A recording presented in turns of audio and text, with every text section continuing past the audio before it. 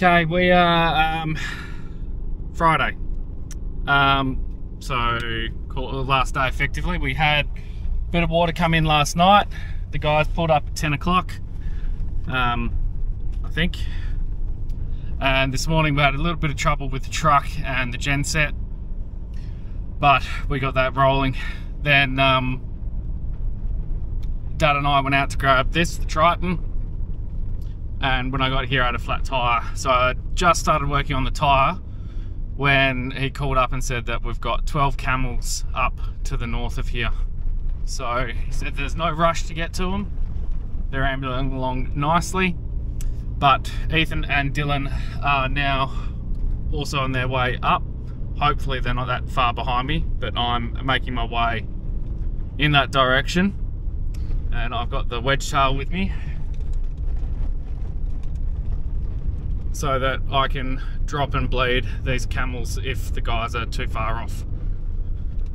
So let's see what camera gear I've got and see what sort of footage we end up with. No scope cams, they get in the way a lot, so we're just going to work with what we've got.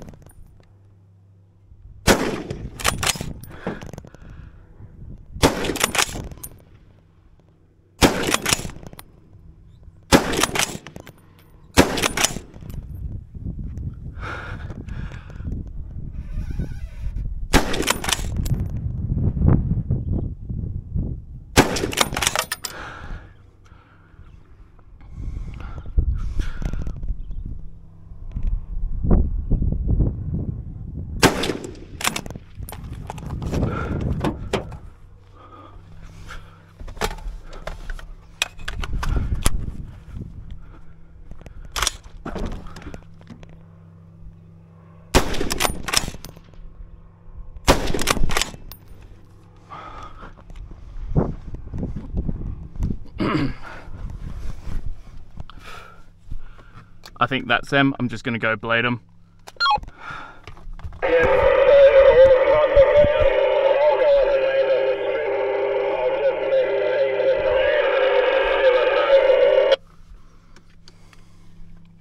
You'll land at Bullock, I'll blade these, I'll pick you up.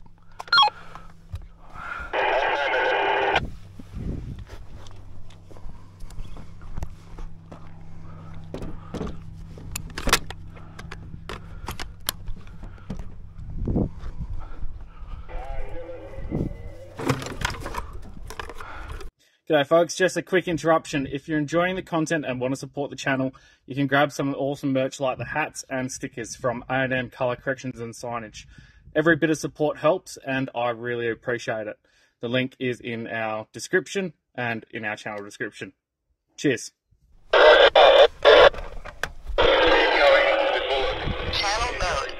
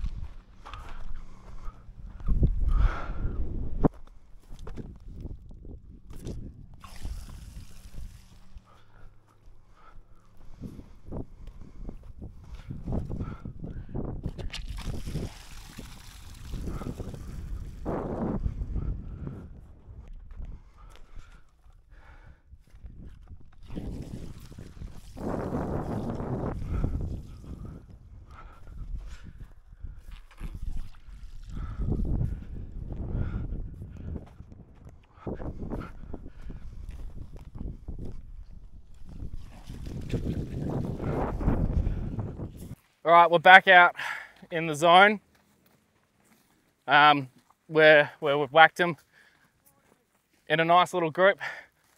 I went and picked that up from the airstrip, which is only 3 k's away. So he's sorted. Ethan's on site now.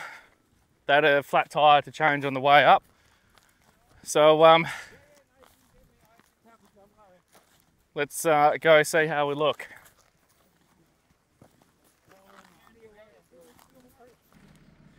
So, how's your morning? It has been entertaining to say the least. So what's that about, you know, you've got 2 useless offsiders. Well, one of you keeps the door open and, well, the other one just makes sure there's no juice in the tank. Yeah.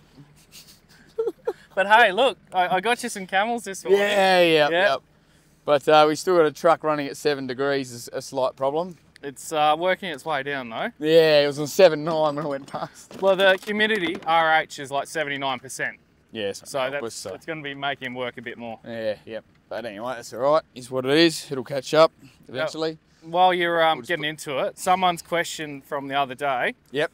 Because this is a beauty. We did a live and now we've had the questions come Oh, through. yes, yeah. So you said about the temperature of the meat being good and bad, like Right. something that can work against you.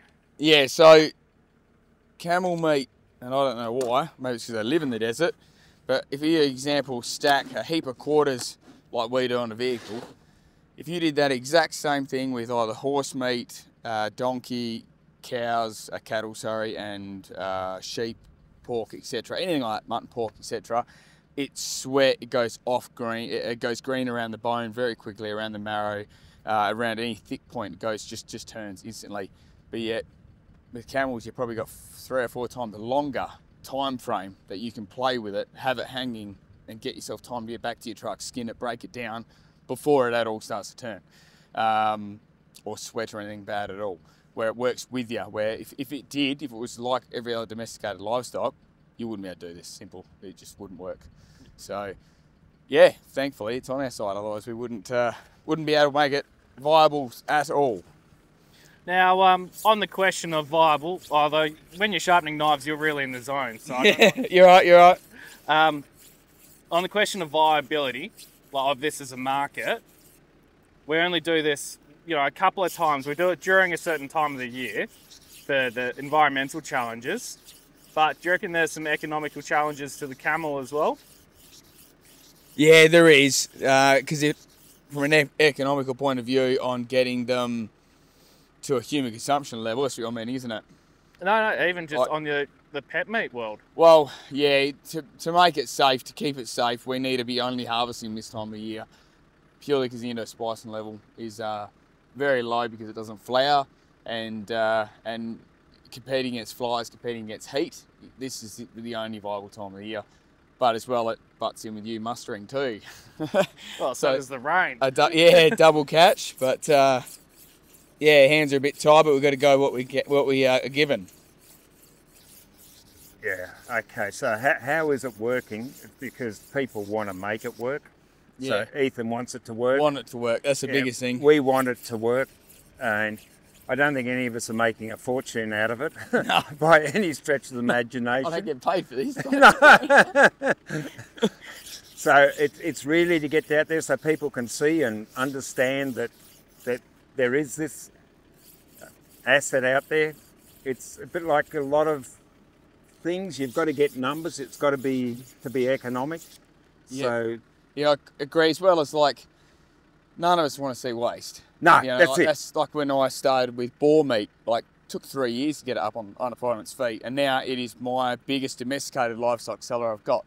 Where camel, by next year, it might be the biggest. Yeah. It is slowly taking over. Yeah, and this is, so we had some friends over from Zimbabwe, and they found it just so hard that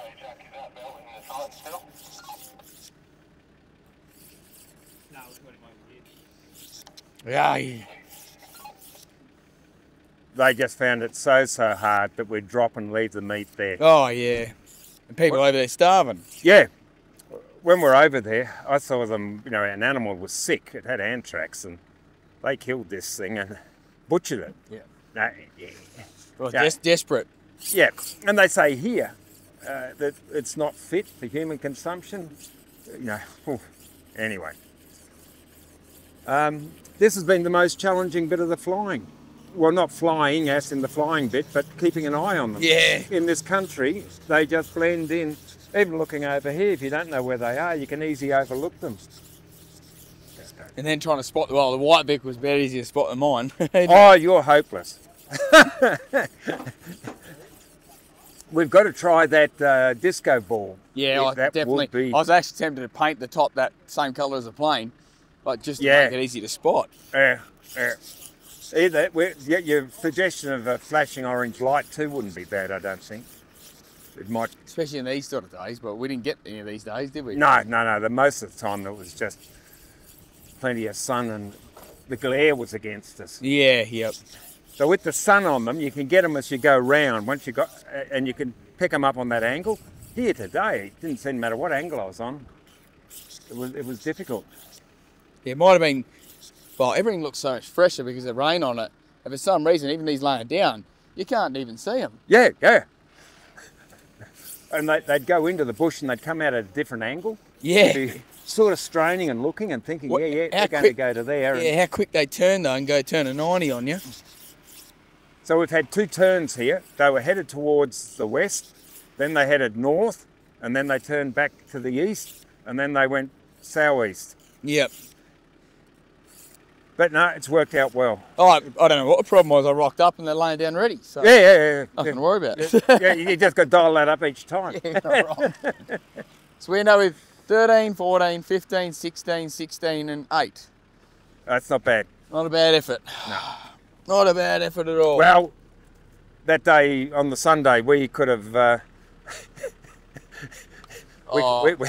We'd be done by now if we managed to keep the bulls, all the if primals out of them. we'd had 4 of us on that day, then... It would needed 4 of us to be fair. well, and also if we'd had to double the load. Well, we couldn't double the load by any stretch. We would have got about 600 or 700 kilos of boneless out of them. Like Yeah. we might have actually filled a tub. Yeah. So Yeah. No, good.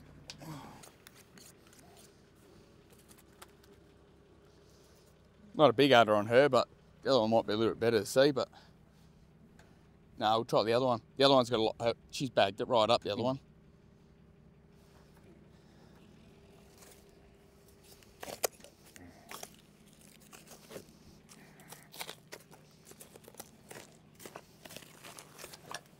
Up the front again. Yeah, please, mate. That'd be great. So,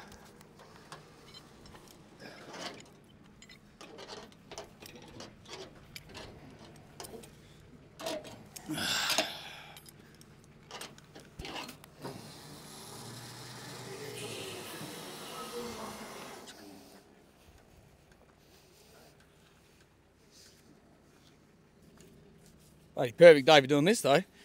Oh, and we haven't got any of the little budgerigars. Yeah. Bung nuts. How would you go if you took the whole neck? Oh, it actually would sell well, I think. But Something from problem chewing. is it's just trying to actually handle it in the truck without blocking airflow. Like another thing to try and deal with in there. Yeah. At this stage, it's just not worth the effort. It's too much effort involved in dealing with it. Yeah. Like ideal, well, you take these ones and smaller. Yeah. They'd sell like hotcakes. We sell a lot of like mutton necks, beef necks, stuff like that. Yeah. Oh, where's the tubs? Tim, could you grab one of those tubs out off the back there, please, mate? You want me to give up my day job? But add it into a part of your, what do you call it? Part of my repertoire. Yeah, your resume.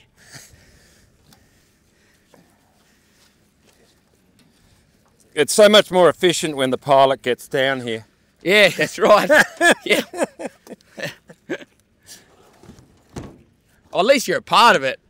You probably prefer that than having to fly back and wait, or whatever. I can tell you, coming here and then bombing them up and going and sitting somewhere for quite some time is not high on the entertainment level. I can imagine.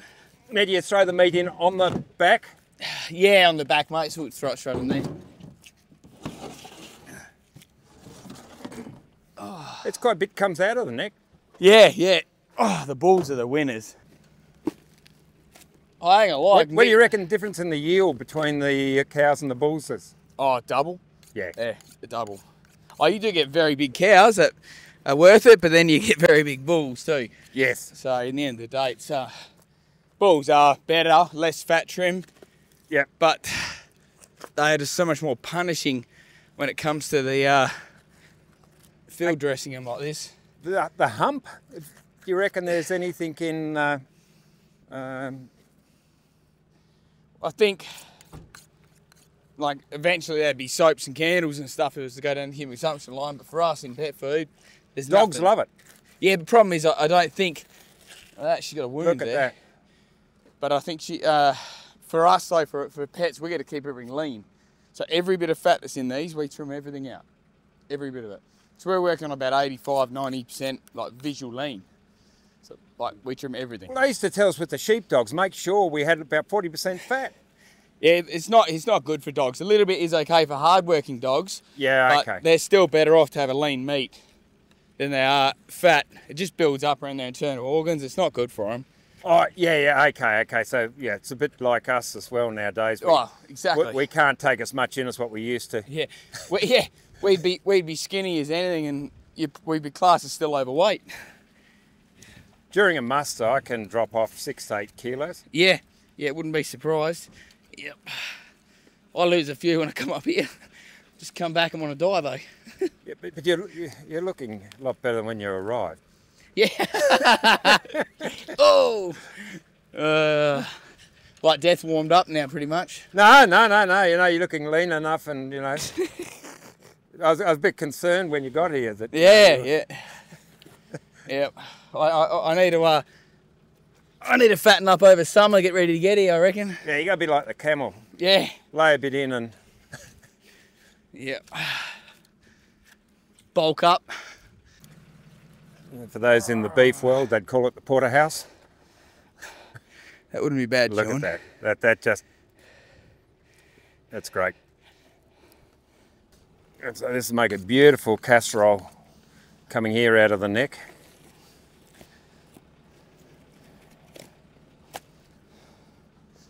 And that's your paddy whack. Yep.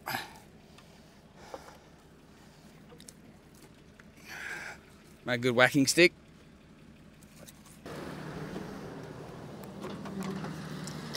Yep.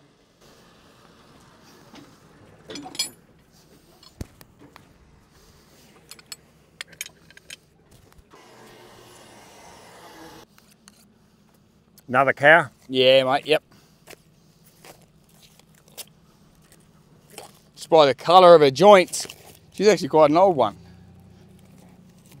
Yeah, right. Yeah, it's quite grey in there, even though she's not very big.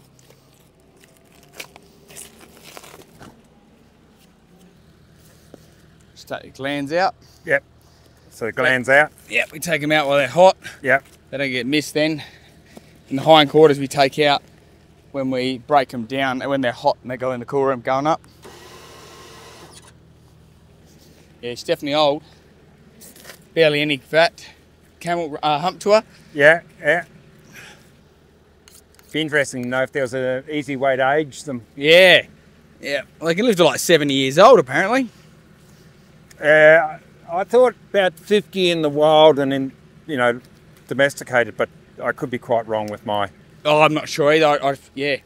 It makes sense, I suppose. You were talking about an air knife the other day. Yeah.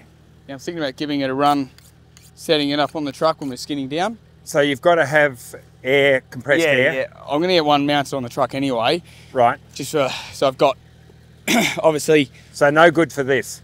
Not for this, no. But in the truck when we break down, I'm hoping that'll work. Yeah. So what's the advantage of the air knife? There's less, we're not having to sharpen up knives constantly. Yeah. And physically there's a lot of pressure on your wrists when skinning them down. Yep. The air knife, because it's self-cutting, yeah, you're just literally going up and down with it. Yeah. So I've never used one, but I know of them getting used in abattoirs and stuff, so I wouldn't mind. I'm always open for giving stuff a go anyway. If I fail, it's all right. Yep. Give it a crack, and then I'm going to give it a go. I do a lot of cattle as well, so I'll probably start using it on them as well. Mm-hmm. So the air just rotates the blade? Yeah, pretty much. It's just an air tool is all it is. I wonder what the chance is of having one battery driven. Oh, I don't know, they might do. I'm not sure how they go there, because most of them are all like for small abattoirs, you see. I don't know if they go cordless with like gear yet, but... So on the little ones, is it worth taking the necks and whatever? No. Should I grab that now, Dylan? I'll fleece the back strap out. I'm going to go up a bit. Hands clear. Nah, little ones aren't worth it. Like this one here should have probably a 30-40% more yield, but I think because she's so old, there's just little there. Yep. Everything's very skinny and tough too, like big difference. This Yep. this is twice as tough as it should be, taking it off. Yeah. It's just because of her age and skinny. Cattle are similar, but camel definitely go a lot tougher when they're lean. They're quite horrible to work with actually. So as you can see, that's probably only 30 mil thick compared to probably should be really 50 mil, if not more. And a big bull, about 100? Yeah, 120 probably, yeah. Yep.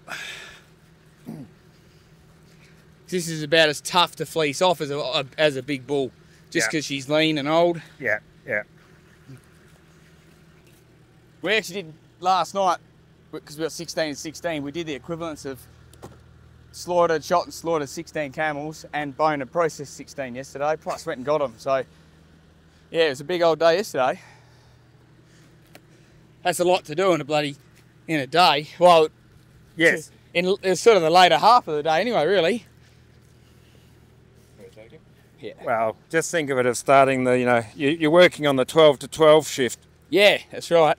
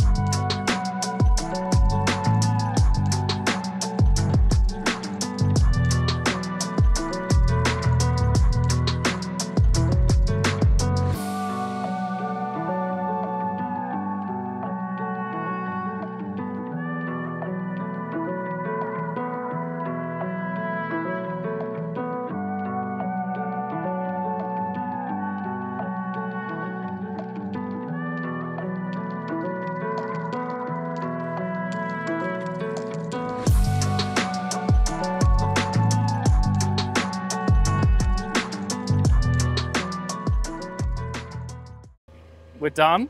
Yep, she's full. Total 87 camels.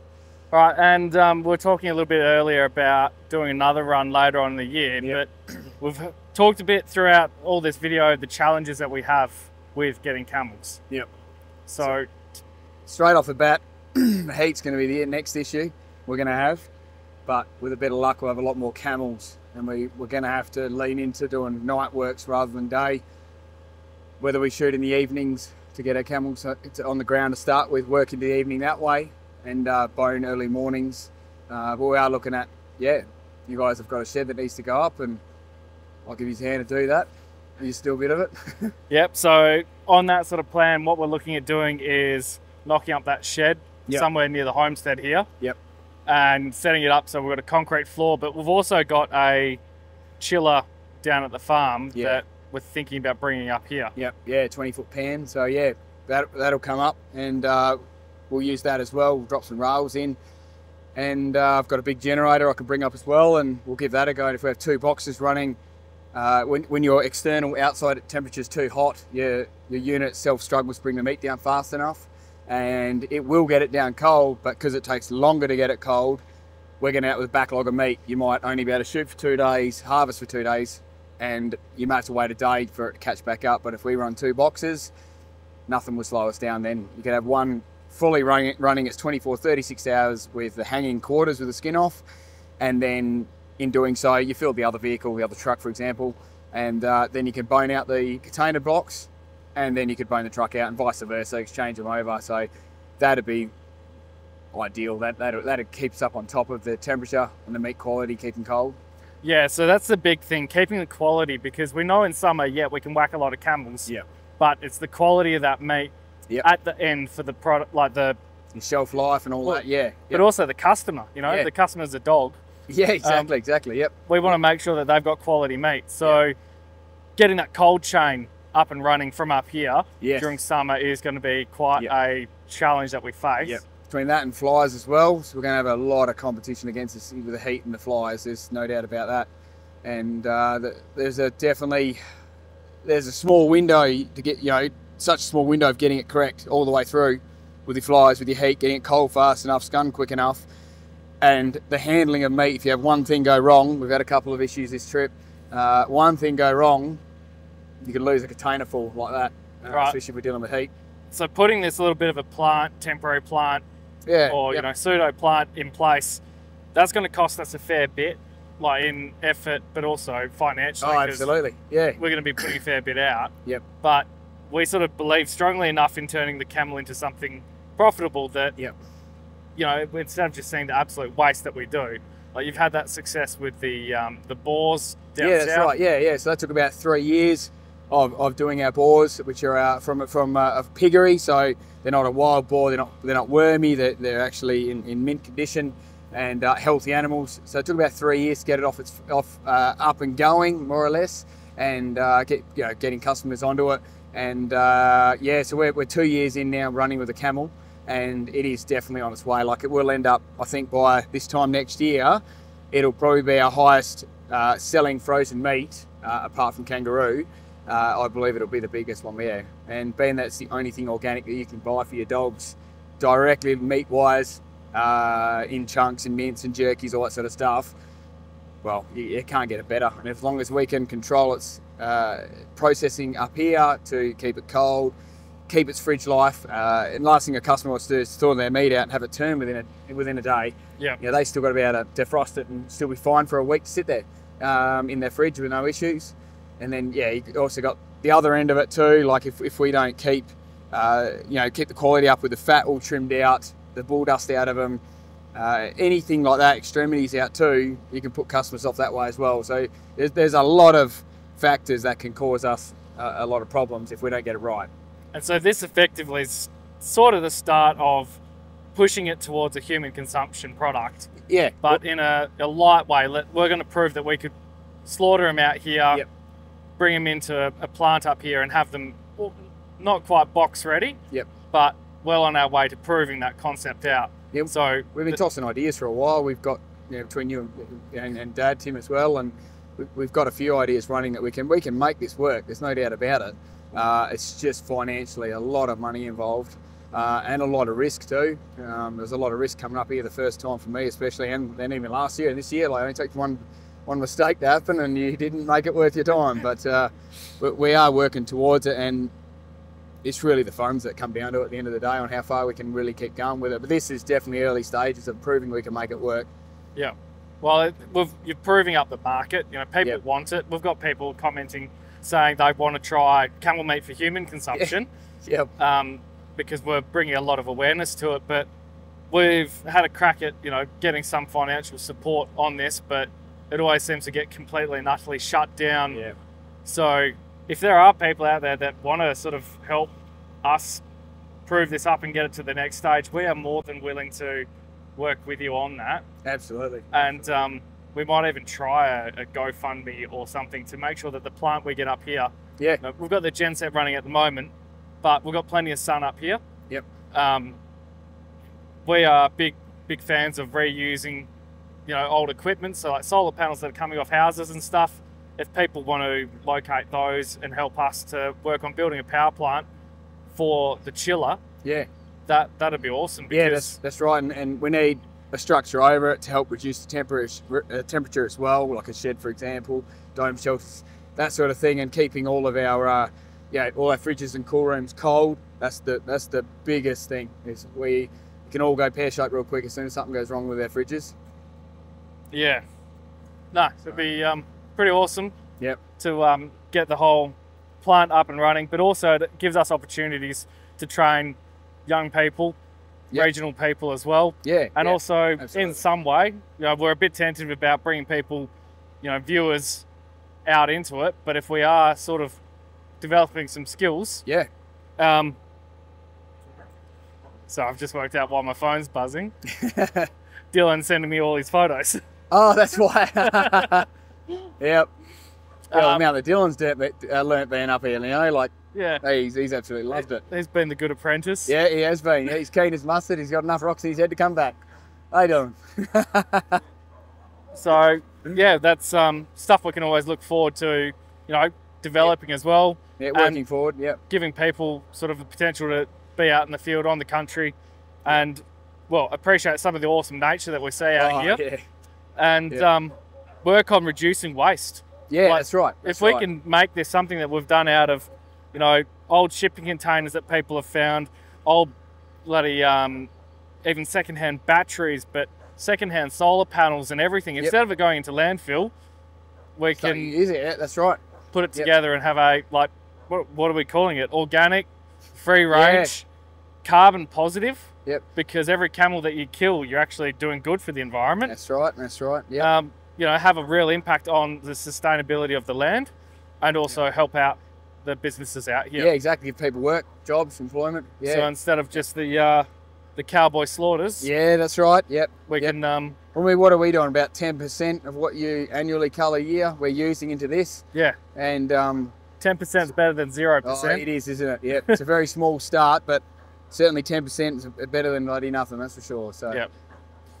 Yeah. No, well, thanks everyone for joining us on this episode where we've had a lot of bits and pieces, but hopefully it's starting to tie together the story, but also the fact that we need support to get this industry going. Yeah. Absolutely. Because, the commitment to quality and also reducing waste is incredible. Absolutely. Yeah. Yep. Right, Thank you for your time, Jack. Thanks, Ethan. Thanks for looking after us as always, and the entertainment. And anyone wants to try out some strong coffee to send to Ethan so he can keep working. Yeah, nothing like good coffee. Yeah.